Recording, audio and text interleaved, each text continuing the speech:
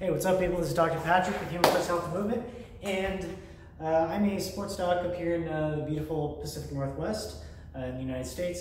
I have a really cool exercise for you that will both break up adhesions, stretch one side, while waking up the joint on the other side. So it's a cool kind of stability, motor control, stretching routine that really helps everything in the upper body, including the shoulders, elbow, wrist, and forearm. So this is how we're going to do it. This is what I call Pec Wall Hovers. So we're going to get in a position where you use a wall here. If you can't find a wall on your own, ask a friend. I'm sure they can find one for you. Arms can be out 90 degrees here.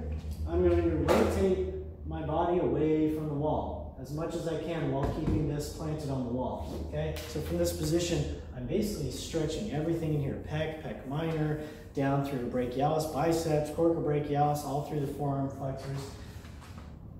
From this position, what we're going to do is we're going to bring this hand off just a couple of inches. So if you're watching here, if you're the wall, boom, I pull it off a couple inches. I'm going to do 10 circles back and then 10 circles forward. Okay, so again, from here, rotate, hand on the wall 90 degrees, pull off the wall just a couple inches, hover, hover, hover, hover, hover, hover, hover, hover, hover. So you can see we're waking up everything on the back side. That scapular retraction is kicking in, and we're activating everything along there, traps, lats, everything, okay?